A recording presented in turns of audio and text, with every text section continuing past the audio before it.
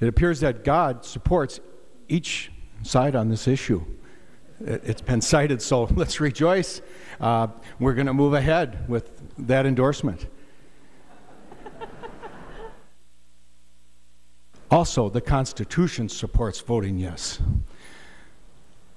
And I believe the DOMA laws, we know that that's going to be going before the U.S. Supreme Court under consideration, perhaps in June. And those could be struck down. Look at the First Amendment, look at equal protection arguments. And that'll be something that could totally change the landscape, and I would predict will.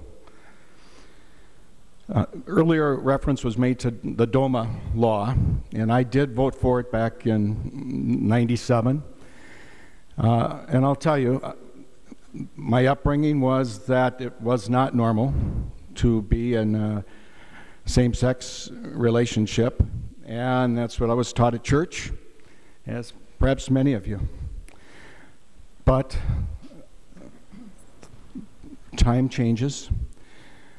I want to say I believe the amendment that went on the ballot fired the passion, just a seed of change in terms of the activism in this state to stand up for social justice. And that backfired for those that thought it would be cemented in the Constitution, and I think history will write it that way. When we look at our constituents who are divided, admittedly, ultimately we do what's right. And obviously I've been looking above as well, but looking just a little bit higher. I don't know how often you study the murals here, but there's 4 women.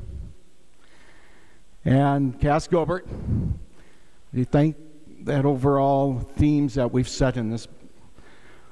But the 4 women in the corners, they're traditional symbols of courage, freedom, justice, and equality.